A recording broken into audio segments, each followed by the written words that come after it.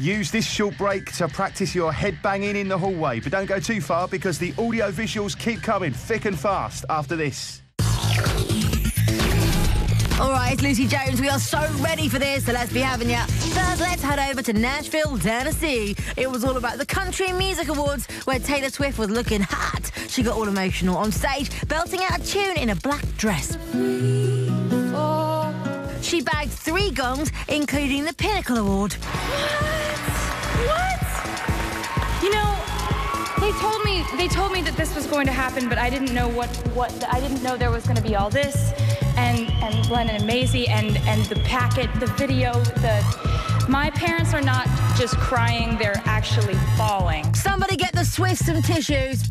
Next, Jessie J's in the mood for a workout. Here she is, going for it in the gym, pumping some iron to her own music. She's even teased us that this is a video for her brand new tune, Thunder. Well, it's certainly individual, Jess. Nice squats.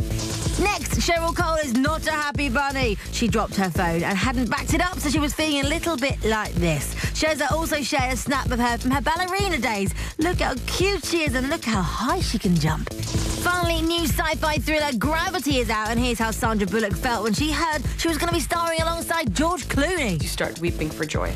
Yes, and it's like when I see women who look at George and they just fall apart, and I'm like, what's happened to her? I'm like, oh, that's right. It's George. Oh yes, gorgeous George makes us sob.